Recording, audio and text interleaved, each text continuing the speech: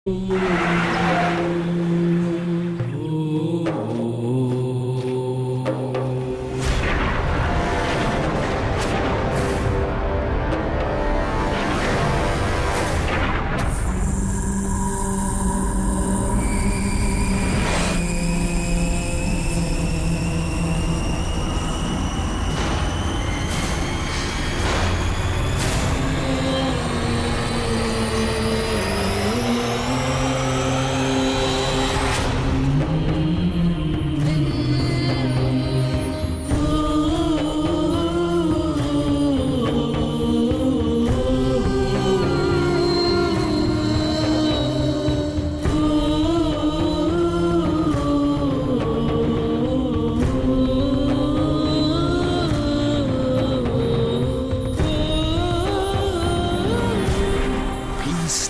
Network, the solution for humanity.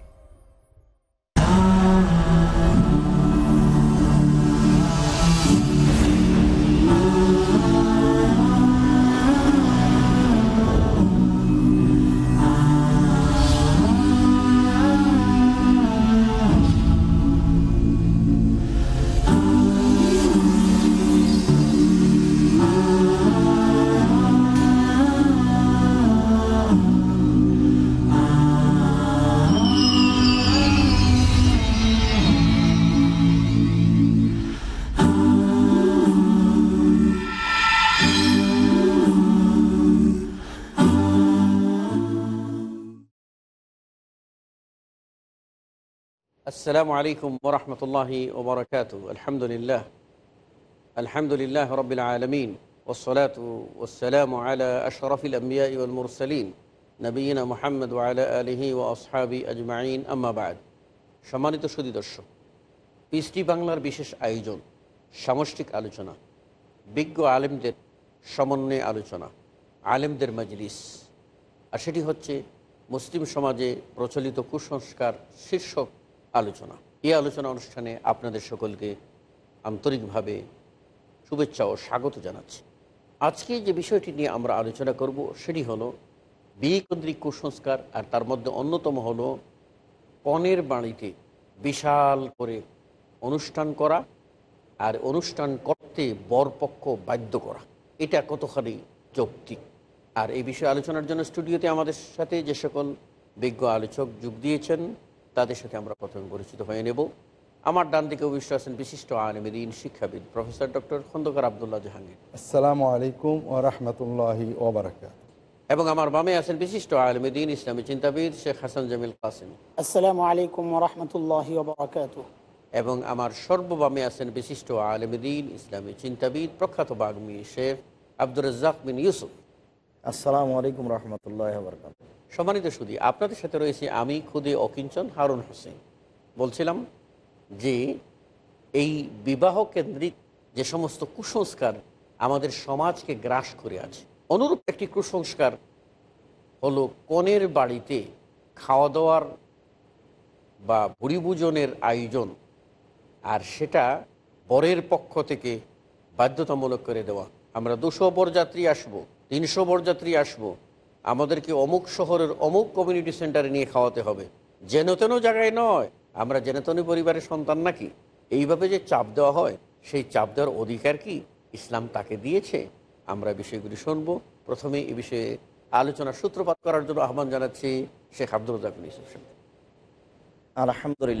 আলহামদুলিল্লাহ ওয়াহদা ওয়াসসালাতু ওয়াসসালামু আলা মান লা নাবিয়্যা বা'দা। আমরা বিবাহ সংক্রান্ত ব্যাপারে যেসব কুসংস্কার রয়েছে তা আপনাদের সামনে পেশ করছিলাম। তার একটি গুরুত্বপূর্ণ অংশ হচ্ছে যে বিবাহকে লক্ষ্য করে যৌতুকের একটা রমরম ব্যবস্থা চলছে আর কি, এবং এই বিবাহকে লক্ষ্য করে বরের পক্ষ থেকে কনের পিতার বাড়িতে একটা মানুষের ঢল যাওয়ার একটা ব্যবস্থা দেখা যাচ্ছে, এবং মেয়ের পিতা কোথায় সেই বিবাহের অনুষ্ঠান করবে, কি খাওয়ার ব্যবস্থা করবে, কোন কমিউনিটি সেন্টার ভাড়া নিয়েছে, এটা বরের পক্ষ থেকে দেখছে এবং সেগুলো তারা মূল্যায়ন করছে, এবং এইগুলি কনের পরিবারের কনের পিতার মান মর্যাদা রক্ষার একটা মাধ্যম হয়ে গেছে। কনের পিতা এখন এমন একটা সমাজের কাছে ছেলের পিতার কাছে, ছেলের পিতার আত্মীয় স্বজনের কাছে জিম্মি হয়ে গেছেন যে ওই সমতায় একটা কমিউনিটি সেন্টার ভাড়া নিতে না পারলে আমার মেয়ের ওপরে একটা তাদের পক্ষ থেকে চাপ আসবে, নিন্দা আসবে, আমার একটা বংশের নিন্দা হবে, আমি নির্যাতিত, এরকম একটা পর্যায়ে সবাই চলে এসেছেন। অতএব আমরা এই বিষয়ে আপনাদের সামনে কিছু গুরুত্বপূর্ণ কথা বলতে চাচ্ছি। দেখুন, আসলেই মেয়ের পিতার বিবাহ উপলক্ষে কোনো খরচ আল্লাহ রাসূল সাল্লাল্লাহু আলাইহি সাল্লাম থেকে বোঝা যায় কি না, আল্লাহ তাআলা এ ব্যাপারে কিছু বলছেন কি না। আল্লাহ তাআলা বিবাহ করার ব্যাপারে একাধিক জায়গায় তিনি বলেছেন। কোনো জায়গায় বলেছেন যে ফানকিহুহুন্না বিইذনি আহলিহিন্না, তোমরা তাদেরকে বিবাহ করো তাদের গার্জেনের, পিতার, অভিভাবকের অনুমতি সাপেক্ষে। এরপরে আল্লাহ তাআলা বলেছেন ওয়া আতুহুন্না উজুরাহুন্না, তোমরা তাদেরকে তাদের মোহর প্রদান করো। অন্যত বলেছেন সাদকাতুহুন্না নিহলা। জি, তো এখানেও আল্লাহ তাআলা পুরুষকেই বললেন মোহরের প্রদানের বিষয়টি, বিবাহ করার বিষয়টি। বিবাহ করা উপলক্ষে যত কাজ করতে হবে, যাওয়া আসা, গাড়ি পাঠানো, লেনদেন, সব ছেলেকে করতে হবে, এই কথা আল্লাহ বলছেন। মানে তাকে এই পদক্ষেপ গ্রহণ করতে বলছেন আল্লাহ তাআলা। বিবাহের পদক্ষেপ গ্রহণ করতে ছেলেকে বলছেন, ছেলের পিতাকে বলছেন। রাসূল সাল্লাল্লাহু আলাইহি ওয়াসাল্লাম বলেছেন ইয়া মাশারাশ শাবাব, আর সেই কারণেই রাসূল সাল্লাল্লাহু আলাইহি সাল্লাম বলেছেন ইয়া মাশারা শাবাব মানিস্তাতা মিনকুমুল বাত ফালিয়াতাজাওয়াজ, হে যুবক দল, তোমরা যারা বিবাহ করতে চাচ্ছ, তোমাদের যদি সামর্থ্য থাকে, আর্থিক সামর্থ্য যেমন শারীরিক সামর্থ্য তেমন, তোমাদের যদি সামর্থ্য থাকে তাহলে বিবাহ করো। আর্থিক এবং শারীরিক সামর্থ্য দুটোর সমন্বয় হলে বিবাহ করবে। যদি দেখা যায় যে আর্থিক সামর্থ্য নেই, শারীরিক সামর্থ্য আছে, আল্লাহ নবী বলেন সেজন্য সিয়াম থাকে। এরপরেও রাসূল সাল্লাল্লাহু আলাইহি সাল্লাম তাকে বিবাহের অনুমতি দিলেন না, তার সামর্থ্য নাই এজন্য, তার সামর্থ্য নাই এজন্য তাকে বিবাহের অনুমতি দিলেন না, তাকে সিয়াম পালনের জন্য আদেশ করলেন। আদেশবাচক শব্দ, এই শব্দ প্রমাণ করে যে ছেলে বা ছেলের পিতার আর্থিক বিষয়টি মেয়ের পিতার কাছে পেশ করাই না যায়, যে একটা হারাম কাজ, যেটা হবে যৌতুকের মাধ্যম। ধন্যবাদ আপনাকে। কোনো প্রশ্নই আসে না এই সুযোগ গ্রহণ করা। শেখ আব্দুল্লাহ জাহাঙ্গীর সাহেবের কাছে আসতেছি। এই যে প্রথাটা, যেটা আপনার কমিটি ভাড়া করতে হবে, এবং সেটি দেখা যাচ্ছে যে এমন ভাড়া যে 50,000 1 লাখ টাকায় ভাড়া করতে হবে, খাওয়া দাওয়ার নামে আরও 2-3 লাখ টাকা খরচ করতে হবে, আমরা 200-300 বরযাত্রী আসবো, ডাকডোল পিটে, এই ধরনের অনুষ্ঠান ইসলাম কিভাবে সমর্থন করে? আল্লাহ কোরআন কারীমে কি বলছেন? ওয়ালা তাকুলু আমওয়ালাকুম বাইনাকুম বিল বাতিল ইল্লা আন তাকুনা তিজারাতান আন তারাদিম মিনকুম, তোমরা একে অপরের সম্পদ বাতিলভাবে ভক্ষণ করো না, পরস্পরের সম্মতি এবং বাণিজ্য। আল্লাহ রাসূল বিভিন্ন হাদিসে বলছেন ইল্লা আন তিবে নাফসিহি তিবে কলবিহি, তার সন্তুষ্টি। মেয়ের পিতা যদি বলেন ভাইরা বিবাহটা আমার ওখানে হবে, আপনারা 5 জন আসবেন ইনশাআল্লাহ, আমি যা পারি ডাল ভাত খাওয়াবো, খুশি মনে যেটা খাওয়াবেন ওইটা শুধু বৈধ। এছাড়া তাকে চেপে খাওয়া, তার খাওয়ার মেনু বলে দেওয়া, আমাকে রূপচাঁদা দিতে হবে, আমাকে এই আইটেম দিতে হবে, এতগুলো মানুষ আমরা যাব, এগুলো সবই নিঃসন্দেহে চাঁদাবাজি এবং অবৈধ ভক্ষণ। এটা মানে বিবাহের নামে আরেকটা ডাকাতি। আরেকটা ডাকাতি। আমরা আমাদের মেয়ের পিতারা সমাজের কাছে জিম্মি হয়ে যান, আমরা নিজেদের মুসলমান দাবি করি, কিন্তু তারপরেও আমরা শরীয়তের এই মহাবিধান লঙ্ঘন করি যে মেয়ের পিতার উপরে কোনো খরচের জিম্মাদারি নেই। তিনি শখ করে খুশি মনে যদি কিছু খাওয়াতে চান, যে ঠিক আছে বিবাহ, তিনি যদি বলেন না কেউ যাবে না, শুধু পাত্র আসবে, 2 জন সাক্ষী আসবে, আমার মেয়ে তুলে দেবো, সেটাই মেনে নেওয়া বাধ্য। যদি তিনি বলেন ঠিক আছে আপনারা আসেন 5-10 জন। আমাদের সমাজ কি, যখন বরযাত্রী, আমরা একটা জিনিস লক্ষ্য করি, আমাদের সমাজে 2টো খানা ফ্রি, একটা হলো মৃত্যুর পরে খানা আর একটা বরযাত্রী খানা। বউ ভাত কিন্তু ফ্রি না, বউ ভাতে কিন্তু হাদিয়া আনতে হয় আমাদের সামাজিক কুসংস্কারের অংশ হিসেবে, কিন্তু বরযাত্রী যেতে কিছু নিয়ে যেতে হয় না। এই জন্য বরযাত্রী যদি পাত্রপক্ষ বলে 100, জড়ো হয় 200, কারণ ফ্রি খাওয়া। আর আর ফ্রি খাওয়া মানে হারাম খাওয়া। এর ভিতরে এখানে বিষয় আছে, ছেলের পিতা বলে যে আমার ছেলের অনেক বন্ধু বান্ধব আছে, আমার পরিবার অনেক বড়, 200 জনের কম হবে না।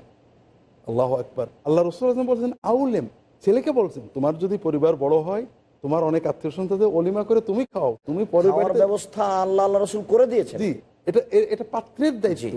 তুমি ডাকাতি করে মেয়ের পিতাকে জিম্মি করে তার বাড়ি যে খাওয়াই নিয়ে আসবে তোমার বন্ধু বান্ধব, এই অধিকার তো আল্লাহ তাআলা দেননি। এবং দেখা যায় মহতরম, এমনও দেখা যাচ্ছে যে এমনভাবে সামাজিকভাবে এটা বেদি হয়ে গেছে, যেখানে 200 কথা বলে সেখানে মেয়ের বাপ বাধ্য হয়ে সেখানে 250 সিট বরাদ্দ করে, না জানি যদি চাপ লাগে বা 300 বরাদ্দ যাবে, কারণ ফ্রি। এটা একটা সামাজিক ডাকাতি, সামাজিক চাঁদাবাজি, এবং এটা নিঃসন্দেহে হারাম।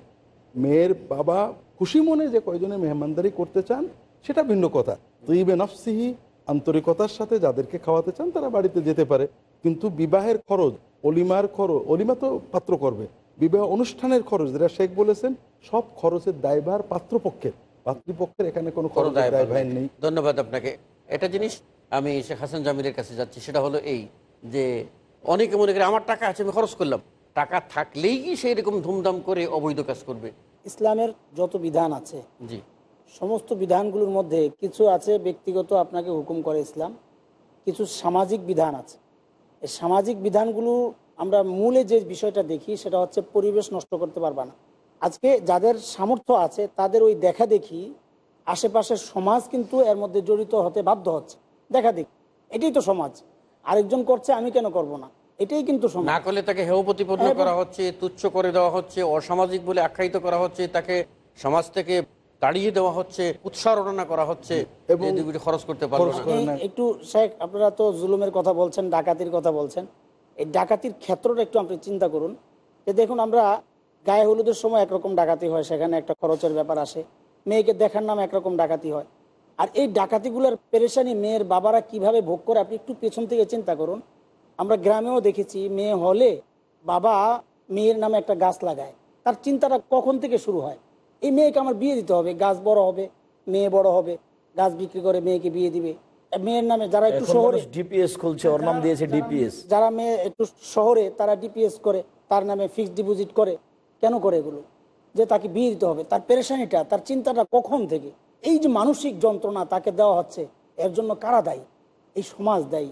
এবং এই সমাজকে যারা সমাজ বলে যারা এটাকে আরো জীবিত করছেন, সহযোগিতা করছেন, এই সব জুলুমের দায়ভার এই সমস্ত সমাজকে বহন করতে হবে। আল্লাহ তাআলা হেফাজত করেন। এই সমস্ত জুলুমের কারণে, এই সমস্ত অন্যায়, বিবাহটা কঠিন হয়ে গিয়েছে, বিবাহ কঠিন, আর বিবাহের অবৈধতা সহজ হয়ে গিয়েছে। ইসলামের সমস্ত বিধানগুলো ছিল সহজ, আমরা নিজেরা সেগুলো। আপনি যখন পানির স্বাভাবিক গতিকে বাদ দেবেন তখন অন্যদিকে এটা ফেটে বের হবে। সুতরাং বিবাহের মাধ্যমে পবিত্র জীবনের পথ যখন আপনি রুদ্ধ করবেন, অপবিত্রতার দ্বার উন্মুক্ত হয়ে যাবে, শয়তান সেখানে লালায়িত হবে। সেটাই যেতে হচ্ছে ছোট্ট একটা বিরতিতে। শুধু দর্শক, অল্প কিছুক্ষণের জন্য, তারপর আবার ফিরে আসবে এই আলোচনায়। আশা করি ততক্ষণে কেউ দূরে যাবেন না, ইনশাআল্লাহ। আসসালামু আলাইকুম ওয়া রাহমাতুল্লাহি ওয়া বারাকাতুহু।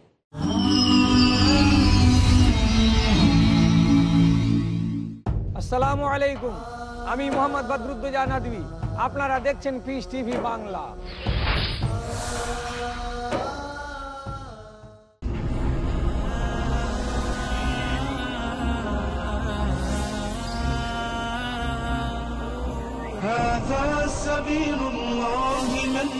আল্লাহর হুকুম মানার নাম ইসলাম। আপনি ক্রেতা, জেনে নিন ইসলামের ক্রয় বিধান। আপনি বিক্রেতা, জেনে নিন ইসলামের বিক্রয় বিধান।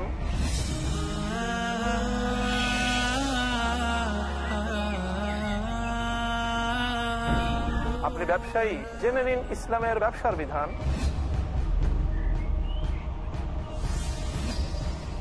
মানতে হলে জানতে হবে, জানার জন্য দেখুন আমাদের অনুষ্ঠান শুধুমাত্র পিস টিভি বাংলায়।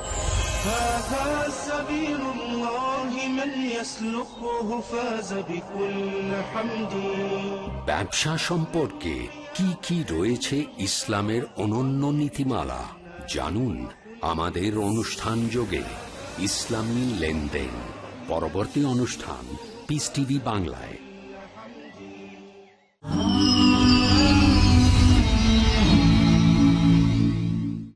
আসসালামু আলাইকুম ওয়া রাহমাতুল্লাহি ওয়া বারাকাতুহু। সম্মানিত সুধী দর্শক, বিরতির পর আপনাদের সকলকে আবারও স্বাগত জানাচ্ছি। জি শেখ আব্দুর রাজ্জাক। রাসূল সাল্লাল্লাহু আলাইহি সাল্লাম বিদায় হজের ভাষণে তিনি অনেক কথা বলেছিলেন। তার এই কথাটা বলেছিলেন যে ইন্নাকুম আখাস্তুমুহুন্না বিকালিমাতিল্লাহ, তোমরা আল্লাহ তাআলার কথা অনুযায়ী তাদেরকে গ্রহণ করছো। আলাইকুম রিজকুহুন্না ও কিসওয়াতুহুন্না, তোমাদের উপরে জরুরিভাবে রয়েছে তাদের খরচের দায়িত্ব, তাদের পরনের দায়িত্ব। বুখারী মুসলিম। আর আগেও আপনাদের সামনে বেশ কিছু প্রমাণ পেশ করেছি। এই প্রমাণ পেশ করার পরে এখন আপনাদের সামনে বলতে চাচ্ছি, দেখুন আমরা এই ব্যাপারে যথাযথ তদন্ত চালিয়েছি, তাতে মেয়ের পিতার 2-1 পয়সা খরচ হবে বিবাহকে উপলক্ষ করে, এটা আমরা দেখতে পাই না। জি জি জি। অতএব আপনারা প্রথম এই বাক্যটা মেনে নেন যে মেয়ের পিতার বিবাহ উপলক্ষে যত খরচ আছে সবের নাম যৌতুক, সবই হারাম। এরপরে আপনাকে আমরা ধারাবাহিকভাবে পেশ করতে পারি যে বিবাহের পূর্বে যে টাকা চুক্তি করেছেন সেটা যৌতুক, 100 জন পুরুষ যাবে, 500 জন পুরুষ যাবে, তার খাওয়ার ব্যবস্থা করতে হবে, এটা যৌতুক হারাম। কোনো কোনো এলাকা ভিত্তিক 20 জন 25 জন 50 জন নারী যাবে, সব নগ্ন অর্ধনগ্ন নারী সেখানে ভিড় জমাবে, এইটা হারাম। তারপর আপনার ওই কমিউনিটি সেন্টার ভাড়া নিতে হবে, এইটা হারাম। তারপরে ওই যেখানে বিবাহ বৈঠকে বসেছে সে গ্রামের লোককে কিছু বিবাহের খরচ দিতে হবে মেয়ের পিতাকে, সেইটা হারাম। সেই বরের সাথে যারা বসেছিল বৈঠকে তাকে কাপড় দিতে হবে, এটাও হারাম। কত যে হারাম জড়িয়ে আছে এলাকা ভিত্তিক জুলুম, নির্যাতন। বর্তমান সমাজে কিছু উদার বরপক্ষের কথাও আমি বলতে চাই, যারা তথাকথিত উদারতা প্রকাশ করেন। সেটা হচ্ছে অনেক মেয়ের অভিভাবক দরিদ্র হওয়ার কারণে তারা যখন অক্ষমতা প্রকাশ করেন, তখন ছেলে এবং ছেলের অভিভাবকরা বলে একটা কাজ করি বেয়াই, আমরা যৌথভাবে কাজটা করে নিই। এই যে যৌথভাবে করার নামে আরেকটা ধোঁকা, মনে হচ্ছে যেন মেয়েকে বাঁচাইয়া দিল।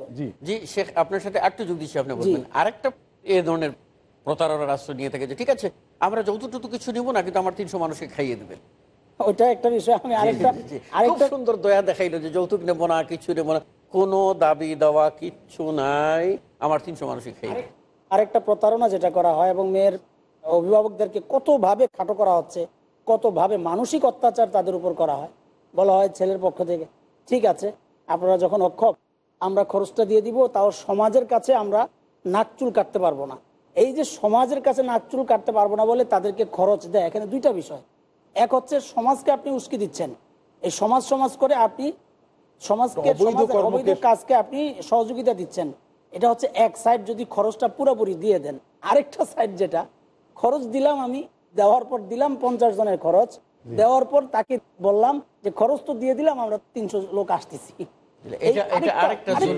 সর্বোপরি 3 নম্বরে এটার সাথে জড়িত হলো যে আজীবন এই মেয়েটাকে একটি আপনার খোটার উপরে আবদ্ধ করে দেওয়া। তোমার বাবা তো পারে নাই, আমরাই টাকা দিয়েছিলাম, অথচ কিন্তু এখানে ছোট্ট করে দেখা বাবার উপর এই বদনামটা হচ্ছে যে জামাইয়ের টাকা দিয়ে অনুষ্ঠান করলো, এই মানে একটা হীনমন্যতা বেচারার সারা জীবন সে বহন করে। থেকে বেরোতে হলে একটাই উপায়, এই অনুষ্ঠানটা আমাদের বন্ধ করতে হবে। আচ্ছা শেখ, এটা আমি আপনার সাথে যুক্ত করছি। অসুবিধা কি? কিছু সামাজিকতা রক্ষা করা যাবে না? যে এখন আমার মেয়ের সাথে আমি মেয়েকে বের করে দেবো, তো অন্তত 100 খান শাড়ি না দিয়ে দিলে কেমন করে হয়? 1 খান শাড়ি দিলাম, 50টা ছায়া দিলাম, 50টা ব্লাউজ দিলাম, আরো কিছু কাপড় চোপড় দিয়ে ছেলের আত্মীয় স্বজন এবং ছেলের যারা আত্মীয় স্বজন আছে, মনে করে না আমার বেয়াই আছে বেআইন আছে, এদেরকে একটু কাপড় চোপড় না দিলে কেমন হয়? এটা আপনি কিভাবে এই কেমন হয় কেন ভাবছি, এটাই কুসংস্কার, এটাই একটু মানে আমাকে দিতে দেবেন না। জি না, তার মানে আরো সমস্যা লেগে আছে যে মেয়ের পিতা ভাবছেন যে এইসব আমাকে দেওয়া লাগবে। আর একটা চাপ আছে যেটা বলতে যাচ্ছি, সেটা হচ্ছে এই যে ছেলের পক্ষ থেকে বলা হয়, ছেলের পিতা বলেন, ছেলের মাতা বলেন যে আপনার মেয়েকে এত গয়না দিতে হবে, এত গয়না দিতে হবে। ঠিক আছে আপনি আমাকে কম দেন, আমার ছেলেকে কম দেন, কিন্তু এত গয়না দিতে হবে, এত গয়না দিতে হবে, এত কাপড় দিতে হবে, এই কথাটাও যৌতুক। যে এমনটা ব্যাপার আছে আমাদের সমাজে, যেটা হলো যে আমার মেয়েকে, ওই যে বলছে যে মেয়েকে স্বর্ণ দেন, আপনি আমাকে কিছু দেওয়ার দরকার নেই, আমার ছেলে কিছু দেওয়ার দরকার, মেয়েকে স্বর্ণ দেন। দেখা যাচ্ছে যে মেয়েকে স্বর্ণ আদায় করে নিয়ে এক সময় এই শ্বশুরি বা এই শাশুড়ি অথবা এই জামাই চাপ দিচ্ছে, যাই তোমার কাছে কত স্বর্ণ আছে দাও, এটা বিক্রি করে খেয়ে নিচ্ছে, হজম করে নিচ্ছে। তাহলে মেয়ের নাম করে বাবার পকেট চিন্তাই নয় কি জি, এটা? এখানে আরো একটা জরুরি বিষয় আছে।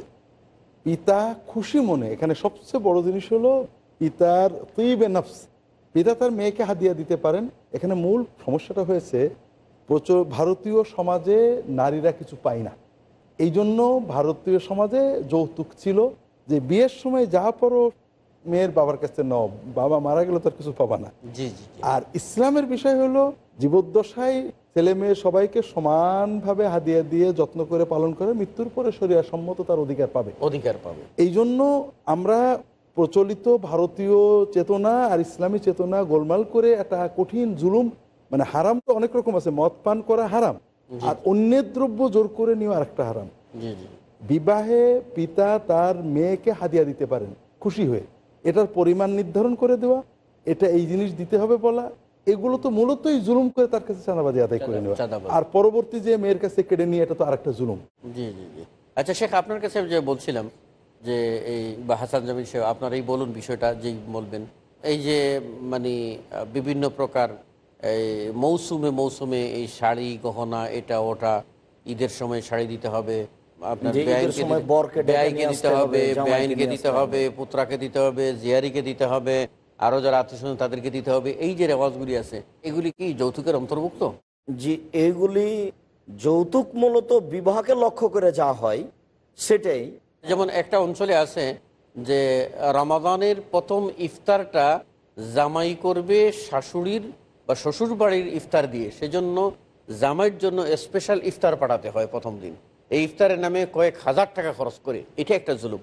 আবার একটা বড় ধরনের ইফতারি রেডি করে পাঠাইতে হয় আরেকটা, অন্তত ঈদের আগেও না হলেও ঈদের দিন, এটাও কোনো কোনো জায়গায় জি, এটাও কুসংস্কার। আর আরেকটা আছে কোনো কোনো জায়গায় যে মেয়ে বিয়ে দিয়েছে এমন ঠেকা যে সকলকে কাপড় তো দিতে হবে, পাশাপাশি ঈদুল আজহা আসলে একটা করে ছাগল দিতে হবে, আগে ওইটা মেয়ের বাড়িতে পাঠাই দিতে হবে, যেন মেয়ের বাপ বাধ্য পাঠাইয়ে দিতে যে ছাগলটা পাঠাই দেবে, এটা না দিলে কুরবানি করবে। আমাদের এই উপমহাদেশের মুসলিম সমাজে আমরা প্রাচীন ভারতীয় যে বিষয়টা, মেয়ে তো বাবার কিছুই পাই না, জি কাজেই যেভাবে পারো কৌশলে তার কাছ থেকে উপলক্ষে নিয়ে নাও।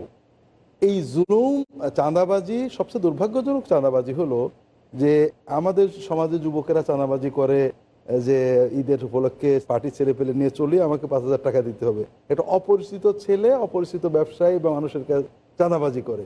আর আমরা দুর্ভাগ্যজনকভাবে যাদের সাথে আত্মীয়তা করছি তাদের কাছ থেকে কি নোংরা ভাবে চাঁদাবাজি করছি, বলতে পারি নীরব চাঁদাবাজি, নীরব না নিকৃষ্টতম চাঁদাবাজি, মানে আমরা নীরব বলবো না, ওই যে নিকৃষ্ট নিষ্ঠুর, নিষ্ঠুরতম চাঁদাবাজি, নিষ্ঠুর, কারণ সে আত্মীয়তার বন্ধনটাকে মূল্য দেয়নি, সে অর্থের মূল্য দিয়েছে, অর্থের গোলাম, সে অর্থের গোলাম, প্রকৃতপক্ষে সে আত্মীয়তাকে। ভিন্ন একটা বিষয় এখানে আসা দরকার, সেটা হচ্ছে আজকের নারীবাদী সমাজ, যে নারীবাদী তথাকথিত, তারা যে ইসলামের প্রতিপক্ষ, আসলে নারীর পক্ষ নয়, স্পষ্ট প্রমাণ।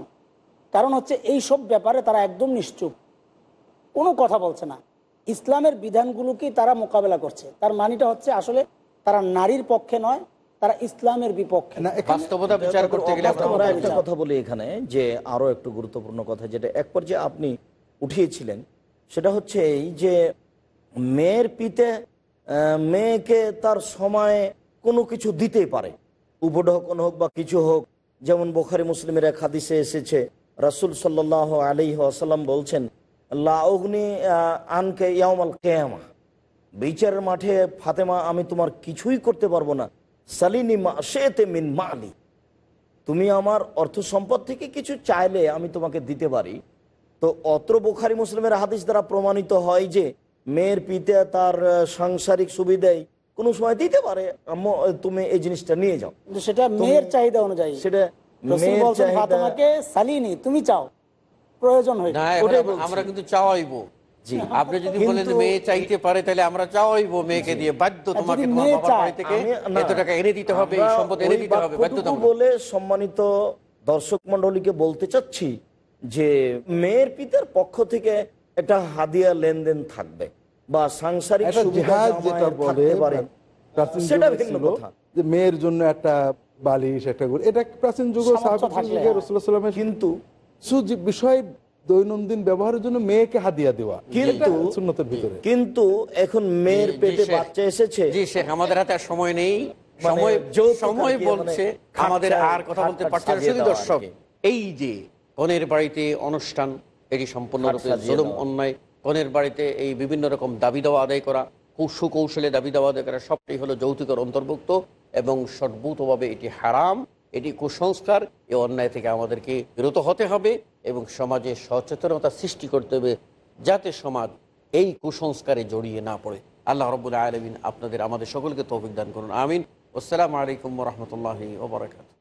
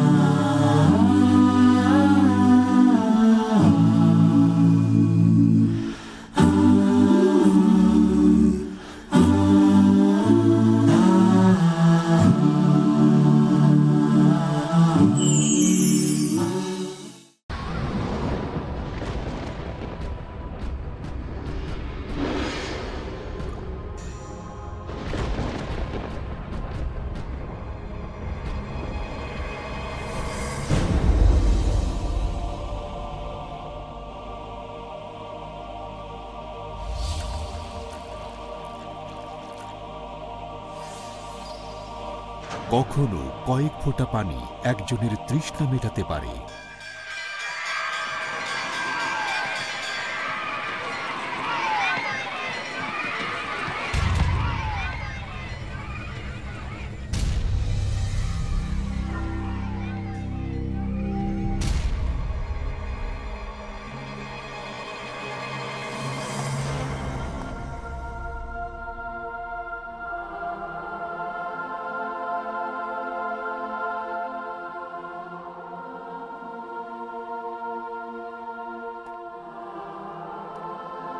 কখনো একটি সাহায্যের হাত মানুষের মুখে হাসি ফোটাতে পারে। আমাকে খেলনাটা একটু দাও না, দাও না, দাও না। না, দেব না, দেব না, দেব না।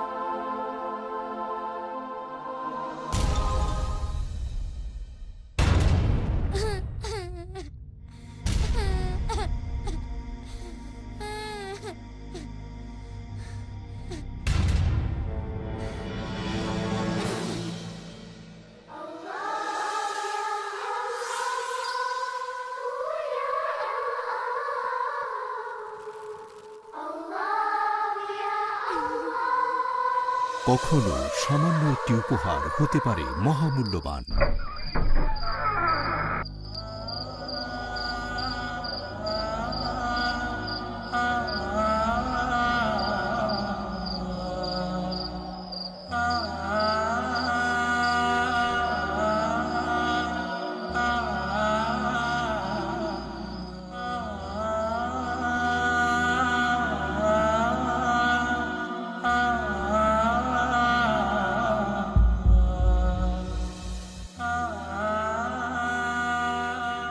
কখনো একটি জীবন দর্শন মানুষের মনে জাগাতে পারে আশার আলো।